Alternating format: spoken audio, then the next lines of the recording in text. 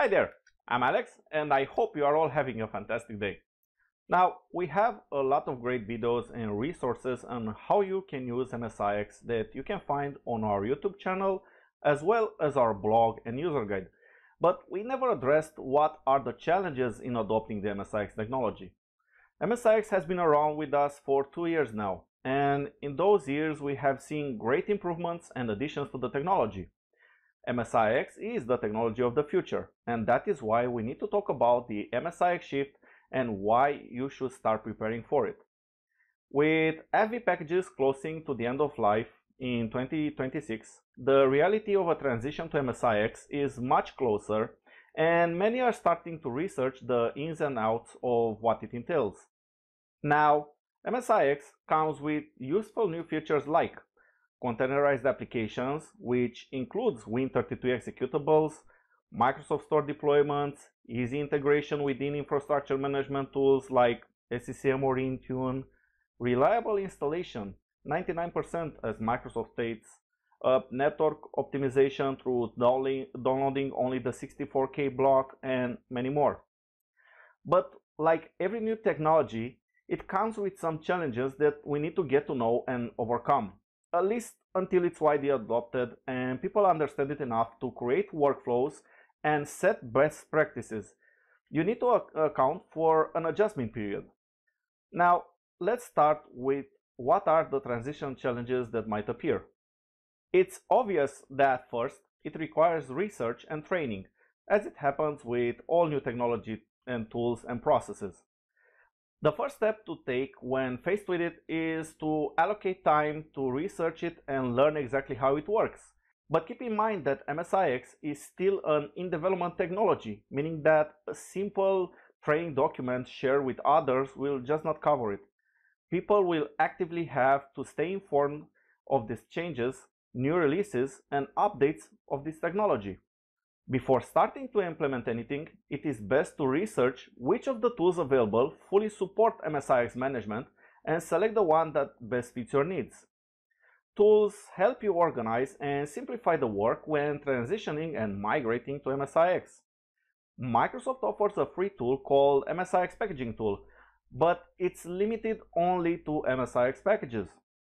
Actually, the first tool to support MSIX is Advanced Installer, who was the launching partner of MSIX technology at Developers Day in 2018.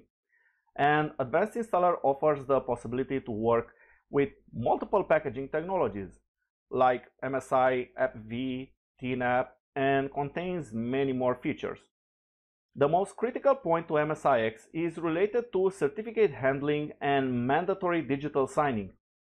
While MSIX packages could be digitally signed, this step was optional and often ignored or skipped.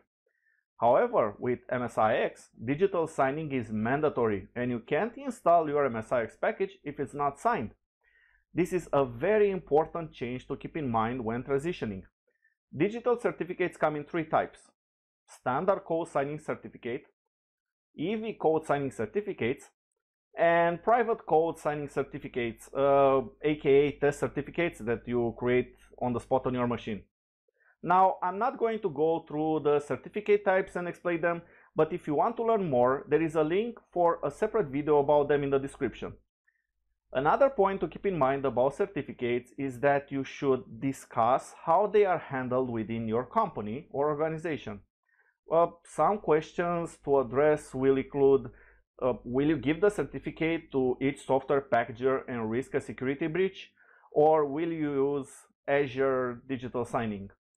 There is no perfect solution at the moment, but if you don't want to use Azure digital signing, I recommend that software packagers use a test certificate to do quality assurance on the package, and then a real certificate is used to sign them and push them in the production.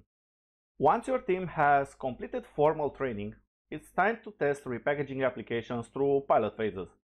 You should start with simple applications like Notepad++, VLC Media Player, 7-Zip, and so on. In this way, it will be easier for people to understand and get a feel of how MSIX works. This also gives them a chance to encounter scenarios where additional fix-ups are needed and helps them as a learning curve on how to use this kind of fix-ups. Practice makes perfect, and each repackaged application only builds more knowledge within your team. Next, after you're done repackaging applications, add them to your infrastructure with SCCM or Intune or your preferred managed tool, and start deploying them in small testing groups to see how they work. So let's talk about Microsoft Store. If you are a developer, Microsoft Store is a great way to distribute your application to the world, and it's also easy to implement in SCCM or Intune. This allows for a straightforward way to get applications from the Microsoft Store and push them to the infrastructure. With a few simple clicks, you can search for the application, add it to SCCM, create an application, and deploy it. If you don't want to use SCCM or Intune to deploy store applications, you can always enable Microsoft Store for Business in your infrastructure to gain control over what applications are available to install from the store. Microsoft Store also gives you other advantages. For example, store applications are already signed by Microsoft, so you avoid all the certificate headaches that I previously mentioned.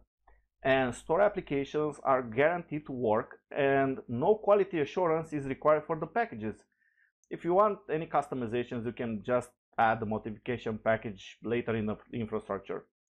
Think of all the time you could save when repackaging and quality assurance and user acceptance tests are out of the equation. A very important point is managing customer expectations.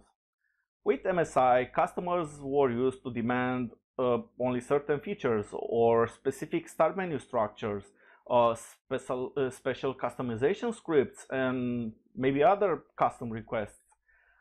MSIX doesn't support features. For the moment, start menu structure cannot be changed.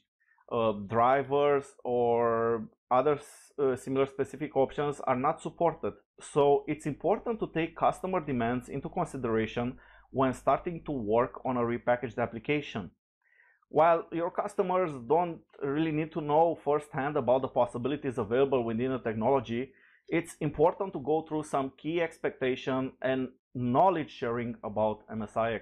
It is also important to plan ahead and research the market to see how vendors offer their products.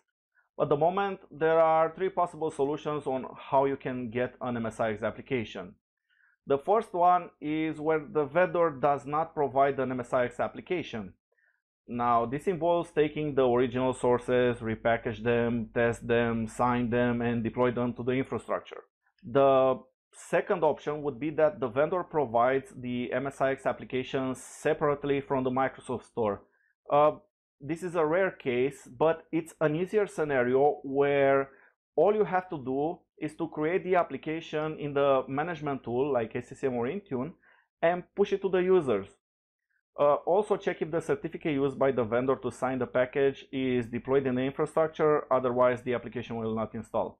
And last, the final option would be that the vendor provides the MSIX application in the Microsoft Store. This is the simplest scenario of all, because all the applications are digitally signed by Microsoft and the certificates are present on each Windows machine. Here you can choose to add a store connector to SCCM or enable Microsoft Store for Business in your infrastructure. As a last point, although it might not be needed in small infrastructures, for large companies you should consider consultancy. It's hard to find that technical lead candidate that will learn, inform, and perform all the necessary tasks to handle the MSIX migration. In some cases, it might be best to talk with packaging consultants that have been in this industry for years and know their stuff. Consultants have been working with MSIX since the very beginning and have first-hand knowledge of possible issues and roadblocks, as well as the most logical solution to address them. These are only some of the challenges that I've either encountered myself or I've seen my colleagues deal with them. There might be many more out there depending from company to company. My best advice to you would be to do your research and focus on real-life scenarios. You are the only one that has a comprehensive overview of the environment, access to the history of the app implementations, and knowledge of the specific needs of each user or user profile, and first-hand understanding of business and operational objectives. So take into consideration all these factors and tailor your transition scenario to the one that best suits your unique situation. So that's it for this video. In the next one, we'll have a look on a top-level comparison between MSI and MSIX. Until then, don't forget to check out our blog and user guide. I wish you all an amazing day and see you soon. Bye bye!